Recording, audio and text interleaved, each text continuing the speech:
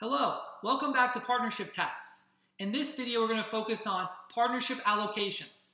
Now, before we go into the details of partnership allocations, it's important to remember the history of Subchapter K of the income tax area of the Internal Revenue Code.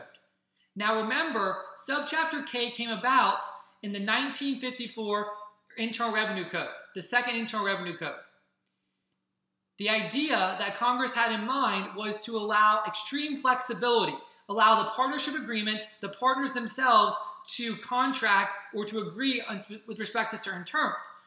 However, since the 1954 tax code, which that was the major overarching theme, was that flexibility, allowing, again, those owners to do as they see fit, there's been lots of abuse through tax shelters and other items where between 1954 and the Internal Revenue Code of 1986, the third Internal Revenue Code, we've had a lot of anti-abuse rules that come into play.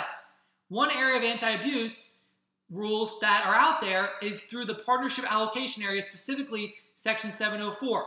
Now, we're going to learn more about the details, but I'm going to go ahead and I'm going to give you the idea.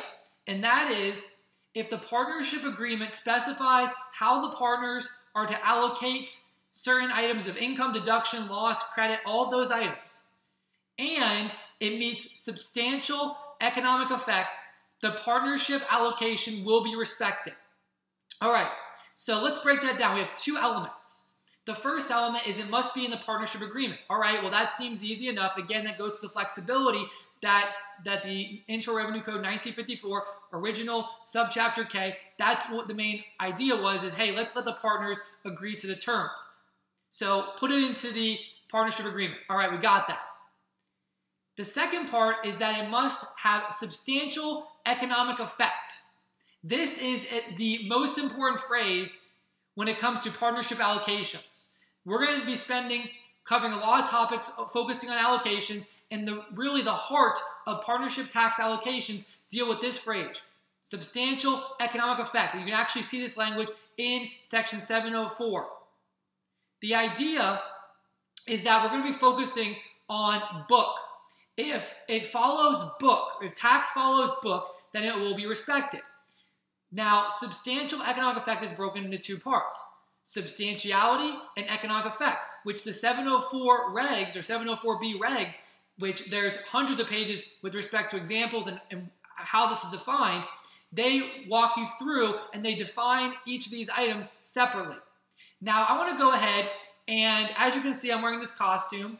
I've got my scientist outfit on, and I want to break apart again and stress substantiality and economic effect and how they must come together for the partnership allocation to be respected. And keep this in mind, keep this substantial economic effect idea in mind whenever you're dealing with allocations, these various topics.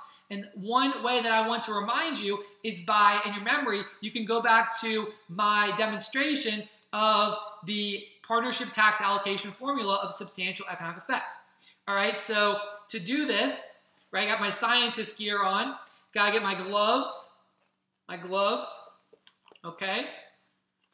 Also need to get need our goggles, put those on, right, before I put them down. Let me just show you what I'm working with here. All right, so we've got two elements, right? Remember, for a partnership tax allocation to be respected, it has to have substantial economic effect. And that's really, again, the phrase we're going to be focusing on. So I've got two elements here. I've got substantiality. You might be able to see the S, substantiality there. And I've got economic effect, the EE. You might be able to see the EE there, okay? These are both separate. They're defined separately in the tax law and the regs, case law, all those different things.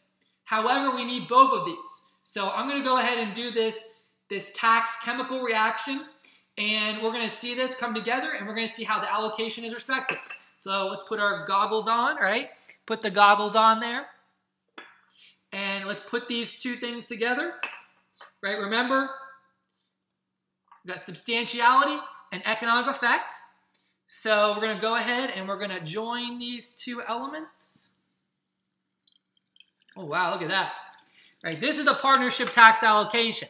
This is what we're looking for. So when we go through these different areas of allocations, these different topics, keep in mind that substantial economic effect is key. It's key. All right, and with that, let's go ahead and let's talk about the introduction to allocations and substantial economic effect, and we're going to look at the general substantial economic effect rules.